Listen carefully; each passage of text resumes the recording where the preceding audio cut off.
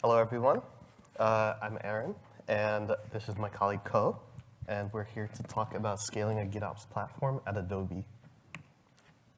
So, first I want to give a little bit of background on us, what we work on, our journey so far, how we dealt with the rapid adoption of our platform, and we want to leave you with some lessons and recommendations so that you don't make the same mistakes we did. And we'll try to leave some time at the end for Q&A.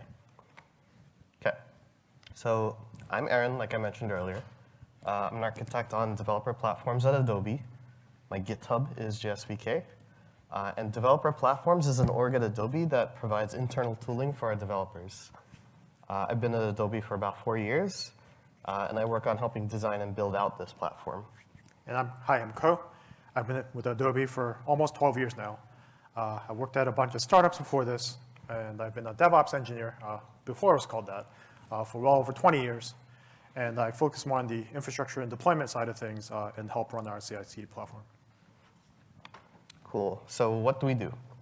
So Flex is our GitOps platform, on top of which we've implemented a CI/CD solution that we've rolled out to Adobe. Some of us in the room may recognize Flex from past Adobe project. This is a different Flex, completely unrelated to that.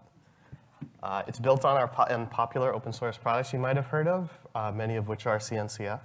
So, for example, ArgoCD, Kubernetes, Backstage, and so on. And worth noting, it's GitOps based from top to bottom. To give an idea of the scale we're dealing with, we sync to over 300 Kubernetes clusters and counting. Our largest ArgoCD instance syncs over 12,000 applications, and it's responsible for syncing over 600,000 Kubernetes resources.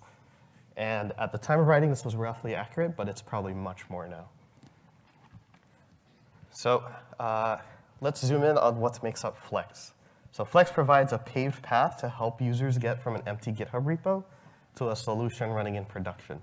And by paved path, I mean specifically we provide developers with shared, standardized, secured templates. And these templates include advanced deployment strategies like Canary and Blue-Green, as well as a standardized set of build and deploy pipelines.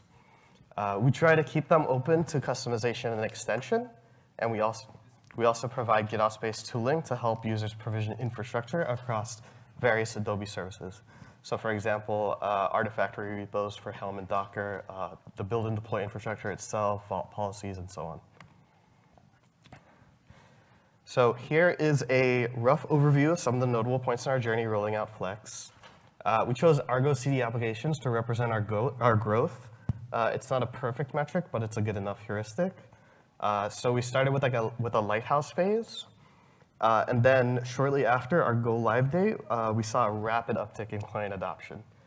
This resulted in our fair share of production outages, to which we responded by forming a stability tiger team to address the stability and scalability issues. We considered these to be roughly the phases of our evolution around that time. And this vertical scaling improvements phase worked great until we, of course, hit the limits of our vertical scaling. For this, we needed to re-architecture the platform, which we'll get to in a few slides. And now we're here. We're doing great now, but obviously, the journey here has been rough. And now I'm going to hand it over to Ko to go into more detail about how we responded to this growth. Thanks, Aaren. So as I mentioned on the previous slide, we needed to quickly address our stability and scalability issues. So we started out by first tuning and scaling our existing infrastructure. So in our environment, we are running ArgoCD and Workflows. So most of our example solutions here will be more specific to them, but the general concepts should still apply to other GitOps engines. One major issue that we had was that our GitOps engine was under really heavy load, and we needed to scale up within our existing cluster. So our solutions here were to scale up replica counts for various components, such as ArgoCD application controller and the repo server. This is a quick and easy way to gain additional performance from your engine to start. When increasing the replica counts for the application controller, just keep in mind that it will depend on the size and number of remote clusters that you'll be managing, as well as the total number of resources that you are managing on each of them. We also tuned processing settings, such as the status and operation processors, increased QPS and burst settings for the Kubernetes API client-side rate limit. This helped speed up the app syncing and reconciliation times. We also set pod anti-affinity rules to reduce any noisy neighbor issues. For ArgoCD specifically, this is important for the application controller when it's under really heavy load, as well as if your cluster is shared with tenant workloads, as those workloads can sometimes be really unpredictable. So try to spread out your workload to multiple worker nodes as much as possible. Another problem that we ran into is that our GitOps engine was performing really poorly due to some unnecessary work that was being performed by it. So we tackled this by reducing the number of Kubernetes resources that it was managing by specifying resource inclusions and exclusions. The important point here is to exclude things that you really don't want your engine to manage. For example, CLI resources like associated with Cilium or endpoints. ArgoCD also keeps all resources that it's managing in memory, so it's really best to exclude anything that you don't need. On Argo Workflows, we also did something similar by excluding node events. That was not needed in our environment. Another problem that we ran into was that the number of times that the GitOps engine was performing self-healing actions. This is partly due to some misconfigured problematic applications, which I'll cover a little bit more in the later slide. So our GitOps engine was performing extremely frequent self-healing and spending reconciliation cycles on unnecessary resources. As an example, if you have self-healing turned on in ArgoCD, the default timeout here is 5 seconds. We've tuned that up all the way to 10 minutes, as I've shown here. And we also disabled the health status persistence, which reduces the number of application CRD updates and the data volume on the Kubernetes backing store, which is etcd. It also improves application controller performance. We also experienced slowness in our GitOps engine, as well as slowness in our cluster performance. And for that, we actually tackled that by tuning parallelism and compression settings. So for example, for the ArgoCD repo server, it actually helped to reduce the parallelism there and to scale up the processing with additional replicas instead of additional parallelism settings. And too high a setting there actually slowed down the processing for the repo server. We also limited the parallelism settings in the Argo Workflows, as tenants were able to spin up an extremely large number of pods and workflows in parallel without setting those. We also enabled compression settings that helped with the ArgoCD UI performance, as well as help reduce Redis database sizes. At the same time as limiting some settings like parallelism, there were various limits that we actually needed to increase in order to gain more performance from our system. We were hitting various timeouts on our system, and we were getting frequent restarts and pod evictions of some of our components. So the solution to the restarts were to set proper resource requests. If you are using ArgoCD and Workflows, for example, like out of the box, they're just not set at all. So you'll just want to make sure that they're set appropriately, set for all components, and increase them as required for your environment. Another example, if you're running lots of services like we are, is that you may need to increase your gRPC payload max size. Without the setting, you might have trouble getting back results from the ArgoCD server if the application count is too high. Another thing that we did was to fix replication settings. For example, ArgoCD uses Redis as the caching engine, and some of the settings there need to be tuned in order to ensure that the Redis application work properly with larger database sizes. The screenshot here shows the settings that we tuned. So we increased the client output buffer limit and the min replicas to write. Another thing that we did was that we set or increase timeouts as required. So for example, what we did was for our repo server, we set timeouts there and increased reconciliation timeouts if you happen to be hitting those. We also had some problematic workloads running on our system, which was causing disproportionate workload on our system, which we needed to address. So you'll want to make sure to fix or remove any kind of problematic resources they have. For example, flapping applications.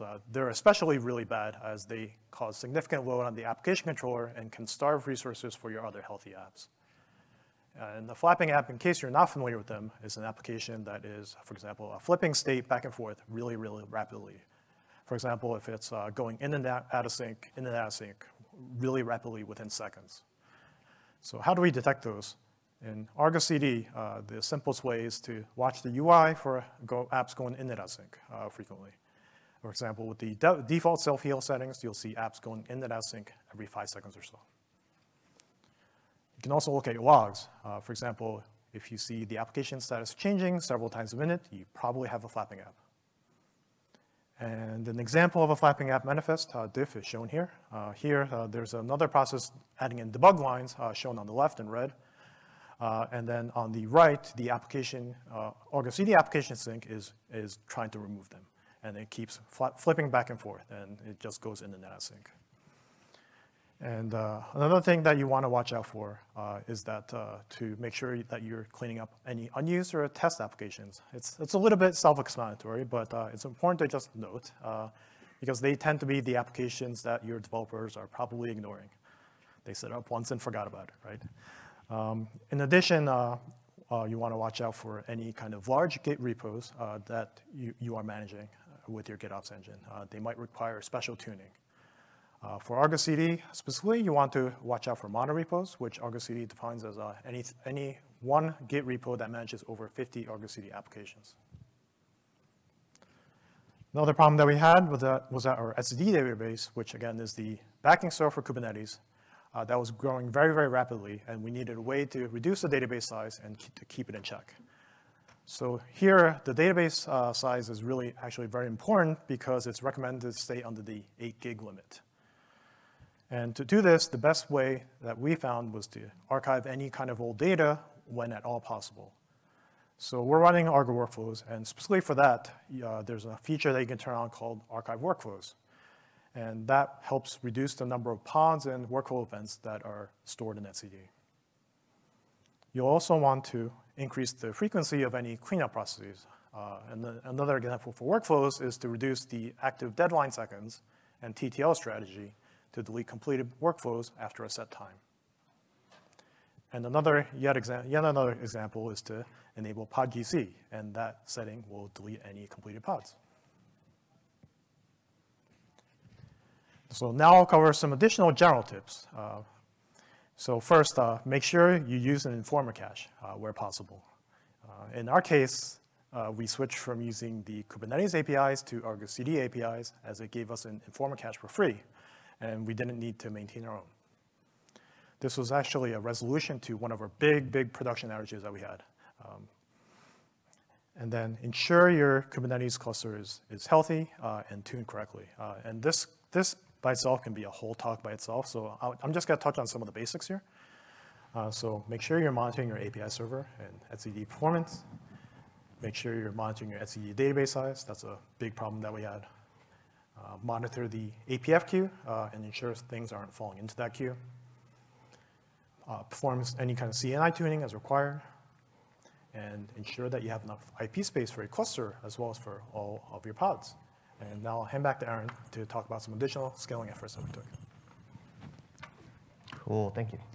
So vertically scaling has gone a long way in terms of helping our stability and scalability. For example, we went from struggling with 2,000 ArgoCD applications to comfortably handling 12,000. But like any vertical scaling, we're bound by physical limitations, like the maximum size of the etcd database, or the resources available on a single node to allocate to the pod, and so on. To address that, we needed to come up with a horizontal scaling strategy. The problem is, at the time of design, our platform was already in active use. So we needed to be conscious of our impact to any production workloads. So that meant zero downtime cutover to any new architecture. And we also needed an architecture that was easy to understand, communicate, and implement, so that we could reach quick alignment and begin work immediately. We also had a tight deadline, of course. Who doesn't? And an analogy I liked is it's comparable to refueling mid-flight. So here's a simplified version of the Flex architecture from our previous slide. And this is what we needed to horizontally scale. So the first step was to determine what makes up an installation of Flex. For us, this was just the entire Kubernetes cluster and all the Flex-related components running in it.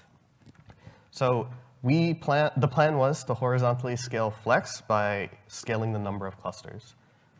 We called each one of these clusters running Flex components Flex boxes. And we built tooling to automate the creation of additional Flexboxes, like this. We then used it to create an additional installation of Flex in this example, labeled Flexbox 2 here, which again is just an additional Flex cluster. The next problem is, on its own, it doesn't really do anything yet. So in order to actually make use of it, we added a component for routing traffic from GitHub in order to load balance across the different Flexboxes. So this would act like a load balancer, to use a traditional networking analogy. And in the diagram, you can think of the GitHub events as our incoming traffic. And the redirection component here is the load balancer. So the next problem is, this does help stop things from getting worse, but we still had the issue of the overloaded Flexbox 1 from before this, right? So for that, we built tooling to redistribute existing load from Flexbox 1 onto Flexbox 2. And this tooling would essentially seamlessly move client workloads between Flexboxes without downtime to their services. And while most of this seems like a relatively drastic re-architecture, we were able to do this with minimal client impact. Clients would continue to use a single endpoint for accessing their ArgoCD or Argo Workflows instance associated with their respective Flexbox. And this has been working great for us so far. So now, I'll talk about lessons we learned from our experience and some recommendations. So first, plan for horizontal scaling in multiple instances. This will simplify things in the long run. If horizontal scaling is planned for upfront, you can defer some of the vertical scaling. The trade-off is some increased infrastructure costs, but this can save developer time and build up some operational experience. And it's worth mentioning, even if you don't think you'll need it, do it anyway. Plan a sharding strategy. For example, sharding by some function like class of workload or business unit can help you distribute load evenly. Make sure you can create additional instances to be used for horizontal scaling. We didn't do this up front, and we wish we had. For us, additional instances came in the form of what we call Flexboxes. This will vary from platform to platform. Design what works best for your platform. Plan for redistributing your workloads. Sharding is hard to get right the first time, and so our relocation tooling has been invaluable to us. And another thing to consider is to divide any intensive workloads that you might have into separate clusters.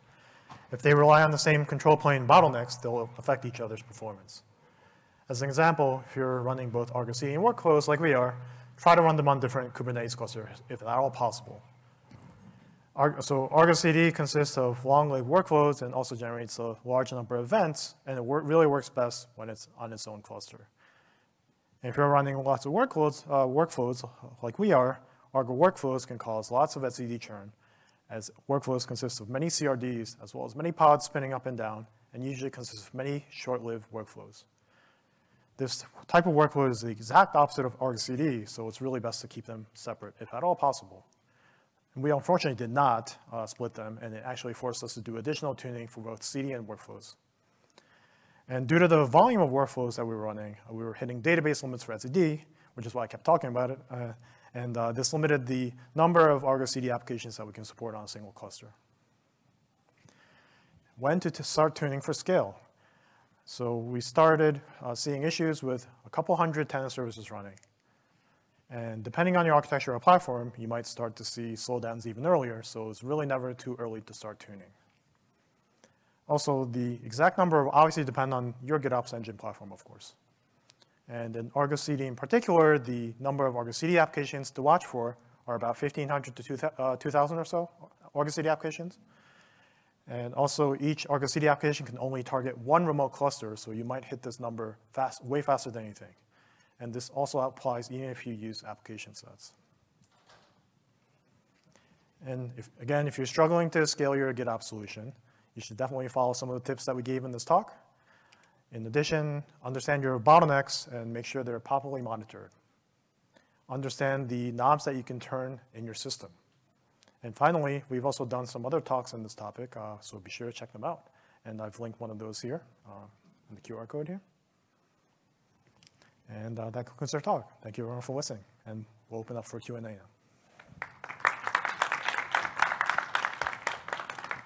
All right, who has questions? I have a question. First of all, thank you so much for this and your previous talks that saved the day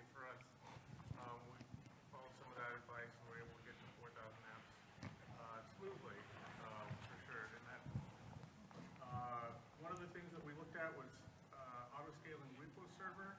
And when we did, we started to experience timeouts during auto-scaling events, so we're just running probably over-provisioned static replica count. Is there any way we can get to auto-scaling without that effect? So actually, that's a great question, and that's actually something we've hit as well. I mean, we're also running a static number of repo servers. We found that keeping them smaller, limiting the parallelism actually was really important. So I touched that here, and I covered the exact setting. So definitely check that out. I'd highly recommend limiting the parallelism and just scaling up the repo server count. We actually didn't auto-scale either. We kept it at a static count. And in our case, we're adding a lot of applications, but we're not deleting that many all that frequently. So we found that just manually managing them has helped a lot. In terms of actually like doing a dynamic auto-scaling on repo server, I think depending on how you have it tuned, it might not work as well because the repo server tends to maintain like state, right? So by trying to scale down too much, you might end up having negative impact and having like issues with your reconciliation and having issues with reconciling with your Git server and things like that. So we personally have it set to a static number, and we just gradually monitor it and gradually increase it as needed. So I guess that's been working for your environment so far, right? So I mean, I think that's what I would recommend sticking to if possible, unless there's like a cost consideration. So. Yes. Do you use the ArgoCD UI at Adobe heavily or not? And if you do, how much does that impact on your scaling needs versus just the Git related? So we actually we do use the UI pretty heavily. We expose it to clients, so they actually look at it. It is not a huge impact because if I remember correctly, the state for the UI is managed separately from the state of the actual resource tree. So it's been pretty okay for us. When it comes to like performance bottlenecks for that, like sometimes, yeah, we'll see the UI kind of is a bit slow to update. But as far as I remember, it doesn't really impact the performance of the actual controllers. And yeah, to add to that, depending on how many applications you're running, as like an admin, for example, you might see UI slowness issues. But our clients that have a more limited set of ArgoCD applications that they're seeing, they won't see that issue as much because we're limiting that with RBAC, right? And yeah, again, as Aaren said, I think the controller is separate from the UI part of things. So even if the UI appears slow, that doesn't mean that the reconciliation and that stuff is still not happening, right? So. Yes.